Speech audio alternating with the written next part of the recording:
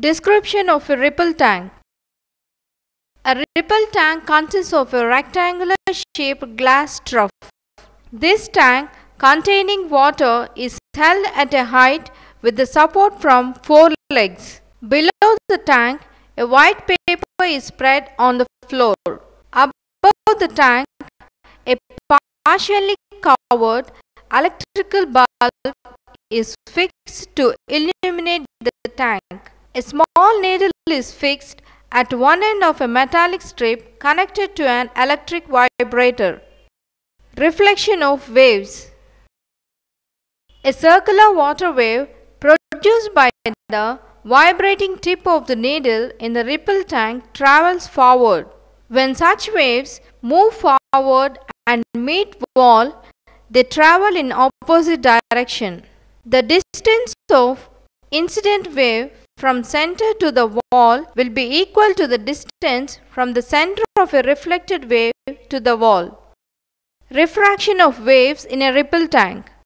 The velocity of water waves depends on the depth of water. In ripple tank, regions A and B can be created by introducing a pile of glass plates in region B.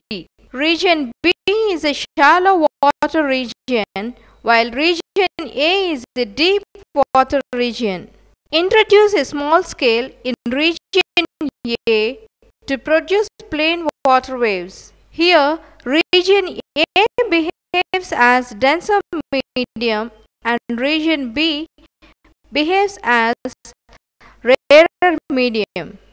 However, if we consider the velocities, A behaves as rarer medium and B behaves as denser medium.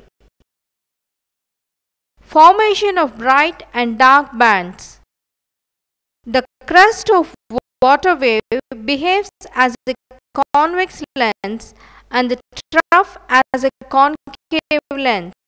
The light incident on the tank is transmitted on the paper on the floor differently by crusts and troughs. In the case of a crust, the light converges and forms a bright band. In the case of a trough, the light diverges and forms a dark band. Thus, a light pattern consisting of successive bright and dark bands can be seen on the paper below the ripple tank.